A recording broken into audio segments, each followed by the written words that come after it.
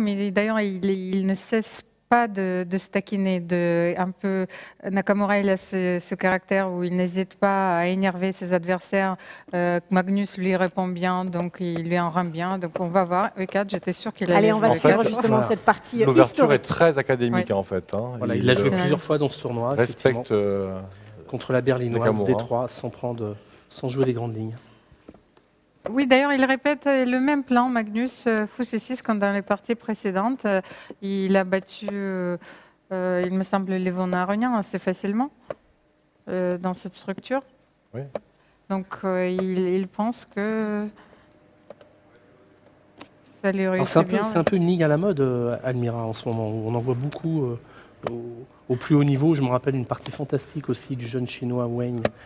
Attendez, juste expliquer, parce qu'on avait dit que peut-être Magnus Carlsen allait directement essayer de surprendre Nakamura. Non, il a joué une ouverture ouverture très académique. En fait, il est parti sur des bases classiques pour essayer de le battre à la régulière, entre guillemets, et essayer d'imprimer sa domination dans son style sur Nakamura. On préfère ce scénario quand même plutôt que quelque chose de trop provoquant. On voit qu'il s'est repris, il s'est dit c'est une partie importante, j'ai déjà tout raté jusqu'à maintenant. Mais quand même, ce coup fou et 3. Un peu surprenant. Voilà, un peu surprenant parce qu'il va certainement rocker. Oui, il va faire un grand rock, je pense. Dame 2, probablement, ou Dame D2 et grand rock. Oui, c'est tout à fait possible. Celui qui a joué un jeu un peu bizarre, c'est Fabiano Caruana contre Laurent Fressinet, puisqu'il a commencé G4 pour partir à l'abordage du rock d'Hikaru Nakamura.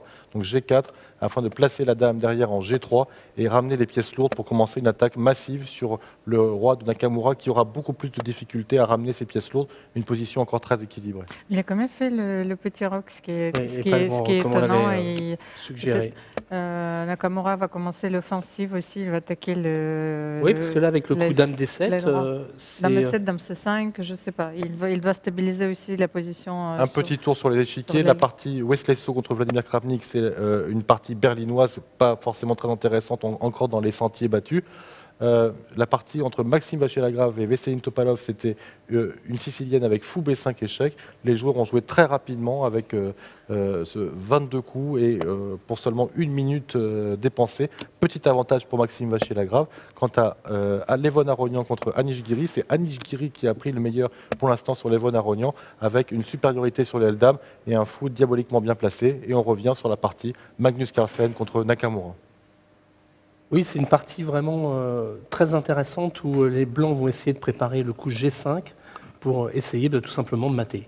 Hein, donc, comme le disait JB au début, il veut quand même un petit peu... G5, je ne suis pas sûr, Jean-Claude, parce que... Voilà, non, j'ai dit préparer G5. Voilà, mais en fait, là, il ne le prépare pas du tout, même, parce qu'avec H5, c'est plutôt l'idée pour essayer... De jouer cavalier H4, cavalier F5. Cavalier H4, cavalier F5, et en fait, bombarder Hikaru Nakamura sur la colonne G après un échange fou-prend, pion-prend, et avoir une ligne ouverte sur le rock d'Hikaru. Mais c'est pas si facile pour l'instant, il faut le préparer. Il le pion D4 qui est en prise. Si je joue cavalier 2, il va devoir abandonner complètement l'aile dame. Donc, oui, tout va se jouer d'autant plus que ça donne une case cavalier H8 très bien jouée pour Nakamura. Il veut revenir en F7 pour éventuellement très bien contrôler la case G5. Magnus Carlsen qui ne prend pas le chemin de la victoire pour l'instant. Oui, je ne suis pas si sûre de ce coup H5. Oui, ça affaiblit trop merci les cases. Almira de renforcer mes convictions. On va te laisser partir sur une bonne note, Jean-Claude. Merci. J'aurais préféré qu'elle garde un peu de tension exactement dans cette position. Et il est obligé de revenir tour D1 pour protéger le pion D4 pour pouvoir répartir sur H4. Oui, mais alors, est-ce que son idée, Almira, c'est pas justement de jouer D5 pour chasser le fou du contrôle de F5 et jouer après cavalier H4, cavalier F5 et l'installer durablement peut-être ce cavalier E5, même si je ne sais pas du tout. Il est possible qu'il veut déstabiliser la position de noir par E5 et après G5. Donc, avec un sacrifice, oui. Puisqu'Almira peut-être un sacrifice de pièces. Il va essayer le tout pour le tout. Oui, c'est une bonne idée d'essayer de pousser D5 aussi. Hein. On voit que les tours sont dans l'attente de savoir ce qu'il faut faire. Peut-être on va mettre le roi en H1 pour doubler si la colonne G s'ouvre, mais plus probablement la tour G peut aussi aller en D2 pour soutenir la poussée du pion. Et Nakamura qui veut échanger les dames et qui veut transposer cette partie dans une finale qui lui sera peut-être favorable à un moment parce que la faiblesse des pions G4, E4 et H5 va se sentir. C'est pas si évident, et à mon avis, Magnus va préférer de garder les dames dans cette position. Justement, on la met où la dame? En F2 peut-être? E5. Est-ce que le coup E5, il est possible finalement? Est-ce qu'il n'est pas en train de calculer comme E5 et après G5? C'est assez curieux. Ah, peut-être même E5, puis on prend Oui, et G5 tout de suite. Tout de suite, oui. Mais il y a E prendre D4 et intermédiaire. Attention, il y aurait peut-être aussi des sacrifices de qualité, peut-être. E5, à mon avis, il va jouer D prend E5, Dame C5, échec, Roi H2, et une suite possible comme ça. Oui, mais le roi de Alors Magnus, c'est quand même sur un la peu partie dans les entre courants d'air aussi. Maxime Vachier-Lagrave et Vesseline Topalov. Ici, Maxime a un coup à sa disposition qui est un peu caché. C'est le coup fou H6 qui est un coup très intéressant. D'abord, ça menace mat en G7, bien sûr, et sur la prise, une petite finition. Dame avec E5 échec. Dame E5 échec, Roi G8, et on prend le cavalier et on a échangé une pièce, mais au passage, on a détérioré la position du roc noir. Je pense que Magnus, oui, il a préféré d'échanger les dames. Je l'ai vu sur les mages, la partie continue, mais à Nakamura, Il n'a aucun problème. Enfin, oui. aucun problème. Peut-être pas, mais... Contre Carlsen, on a toujours un petit problème, même quand il n'est pas en forme, ça c'est clair. Après le coup D5, peut-être qu'après l'échange, E prend D5, Fou prend D5, Cavalier prend D5, C prend D5. Finalement, Magnus Carlsen va obtenir sa case F5. Dans beaucoup de parties dans ce Paris Grand Chess Tour, on voit qu'il a souvent joué pour la case F5 pour ce cavalier. C'est son petit cheval de bataille, justement. Pas mal, JB. Merci, un petit jeu de mots pour finir. Je vois sur les images que Nakamura, il n'est pas du tout sous pression, il se sent bien et il pense que sa position lui offre des chances vraiment d'égalisation. Oui, il s'en fiche, Almira, il a déjà gagné le tournoi. Oui, oui, mais quand même, c'est un peu une partie de prestige. Oui, il n'a pas envie de la perdre, il a envie de bien jouer, il essaye. Il y a peut-être, comme le disait Astrid, la place de numéro 1 mondial en jeu en Blitz. Certainement. C'est pas sûr que les joueurs soient au courant, mais c'est sans doute le cas. Ouais. Et déjà qu'il l'a clamé haut et fort que c'est un des meilleurs joueurs de Blitz de la planète, donc il va peut-être s'emparer de la place de numéro 1 mondial. Je pense qu'il n'a aucun problème dans cette position. Lors d'une partie contre Magnus Carlsen, ce qui n'est pas anodin non plus. Hein. Ça va peut-être relancer aussi une certaine rivalité dans le monde des échecs. Et vu que le match pour le titre mondial va se passer aux États-Unis, et je pense que Hikaru Nakamura et les joueurs américains vont aussi bénéficier d'une couverture. Le jeu d'échecs aux États-Unis sera porté à l'honneur depuis un moment déjà, depuis Bobby Fischer. Et à mon avis, c'est une victoire pour le jeu d'échecs. Et ce match pour la place de numéro 1 mondial, ce sera donc entre Magnus Carlsen et Sergei Attention, attention à Nakamura qui est en train de détériorer sa position. C'est vrai que ses pièces sont bien placées, le cavalier G5, la tour F4, mais il a oublié un détail, Nakamura, c'est que la tour de Magnus Carlsen vient d'envahir la 7e rangée, attaquant le pion G7 et attaquant le pion B7.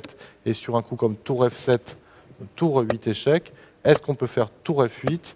La réponse c'est non, à cause de cavalier E7 échec, roi F7, tour prend, roi prend et cavalier F5. Donc un petit détail G6, pardon, un détail qui a peut-être échappé à Nakamura. Et là on voit sur votre baromètre JB que c'est honneur au blanc, à gauche de la colonne A. J'ai joué les coups pour montrer la variante, c'est pas encore ce qui s'est passé, mais c'est le danger pour Hikaru Nakamura si il n'a pas suivi ce qui pouvait arriver. Le baromètre est revenu normal. En fait, il y a eu exactement la même variante que tu as montré, sauf il y a eu roi H7. Oui, mais c'est tout aussi grave, puisqu'après le coup cavalier H4, cavalier G6, le mat est imparable. Donc il est probable que Magnus le joue. Il le joue, cavalier H4, et il n'y a plus rien à faire pour Nakamura qui va perdre cette partie. Incroyable. À chaque fois qu'on se dit qu'il n'y a plus rien à faire, qu'il est hors... JB, si tu peux montrer le mat, peut-être Je pense que Magnus va le montrer tout seul. D'accord. Je le montre si Nakamura abandonne. Et Nakamura, c'est incroyable. Est-ce qu'on peut voir oui, on a les images sur notre écran et il se dit c'est pas possible. Jusqu'au bout, c'est incroyable. Il a réussi à lui gâcher la victoire par une énième défaite infligée. Oui, il doit se dire c'est pas possible. Et tu parlais d'humiliation, JB, on n'en est pas loin quand même sur cette partie. Dans un certain sens, le mot est peut-être fort, mais c'est vrai que quand la défaite est systématique pour un joueur contre un autre, ça commence à devenir pesant. Il regarde le plafond. Il n'a pas envie d'abandonner, il sait ce qui va se passer. Il se sent bien sur la scène. Plus que 45 secondes, il va falloir prendre une décision quand même pour Nakamura, mais il n'y a pas de décision à prendre. Ne vois pas. Sur cavalier D6, il y a tour D8 qui suit. D6, tour D8, on bouge la tour, on attaque le cavalier et on a une menace sur le cavalier et toujours cette même menace de mat, donc on va rester quelques instants. Cavalier D6, jouer tour D8.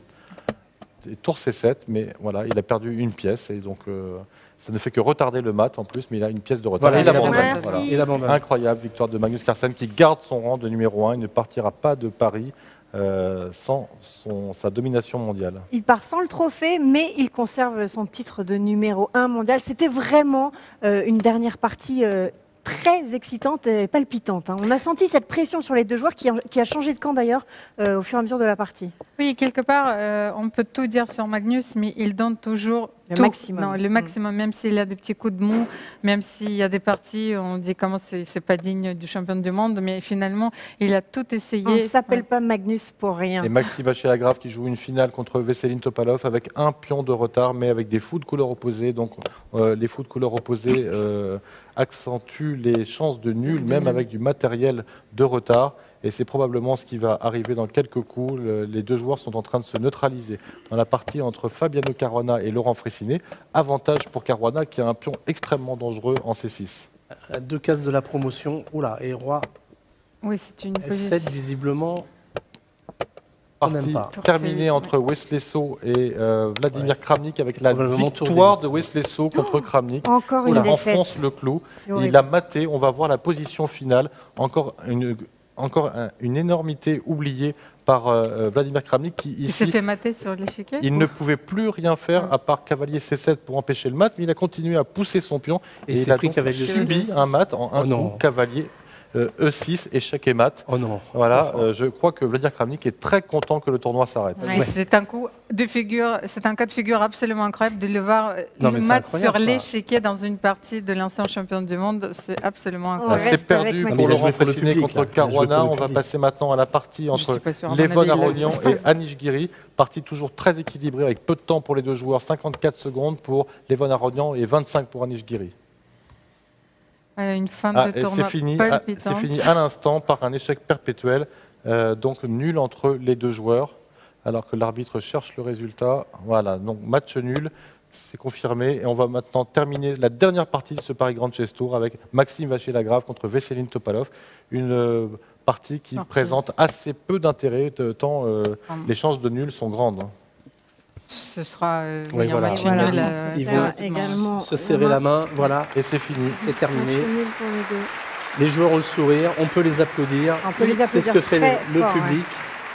Car c'est tout simplement exceptionnel ce qu'ils nous ont offert pendant 4 jours. Alors vous voyez que sur scène, ils sont quasiment tous là, sauf le grand vainqueur. Pourquoi? Parce qu'il est avec nous, Hikaru Nakamura, qui nous rejoint à l'instant. Hello, thank you very much for coming to see us. And first of all, congratulations. Thank You you. must be so proud. Yeah, I'm pretty happy with how things went today. I was expecting it to be a little bit closer. I thought there might be more drama, but it was very nice Yes. to have won. Hikaru without any Nakamura of it. qui dit un translate in the same time et qu'il est évidemment très heureux de sa victoire ici, qu'il espérait que ce soit peut-être un petit peu plus serré, qu'il y ait un peu plus de dramaturgie vers la fin de la journée, mais finalement c'était peut-être plus confortable pour lui d'avoir un petit peu d'écart. Les experts, ne vous privez pas, vous avez la chance d'avoir le grand champion pour poser les questions. Il est tout à vous également. Hein. How do you feel? Are you released? I feel pretty good. I mean, okay, the last game was a little bit hard to focus, but otherwise it was quite good. So I think today at least I played well in the second half of the day, and that's what mattered. C'est difficile bien sûr de se concentrer parce que c'est très long et il a mieux joué dans la deuxième partie de la journée, ça a été plus difficile au début. Hikaru, and that's the thing which the French audience wanted to know during the tournament. Do you think that the presence of your girlfriend for quite a while at chess tournament helps you? Question d'Almira pour savoir, elle dit que c'est le public français qui veut savoir la présence de sa petite amie à Paris. Est-ce que ça l'a aidé à être apaisée et à bien jouer? Yeah, I think in Blitz and Rapid it's helpful. I think in classical chess it can either be helpful or it can be a distraction. I mean, it depends what you want to make of it. But for Rapid and Blitz, for sure, I think it's quite nice to have a lot of support from fellow family members or a girlfriend or wife. C'est plutôt une bonne chose d'être réconforté par une présence Et amoureuse. je vais poser la question parce qu'Almira a été très sensible au fait que Hikaru Nakamura accompagne sa petite amie à la Tour Eiffel. You went with your girlfriend at the Eiffel Tower, which Almira found very romantic. Was it helpful for you to win today? Yeah, I think if I hadn't won today, it would be very disappointing because pretty much from the first day on, I was in the lead or tied for the lead. So if I hadn't won today, it would have been extremely disappointing. So I'm very happy that things worked out.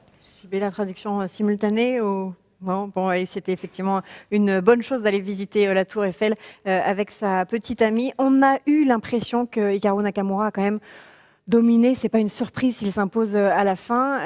Est-ce que vous êtes d'accord, les experts, avec ça? Oui, on est tout à fait d'accord. Oui, une victoire méritée. Oui. We had the feeling that you were overwhelming during all the tournament. Is You were it, what you dominating felt? the Yeah. event.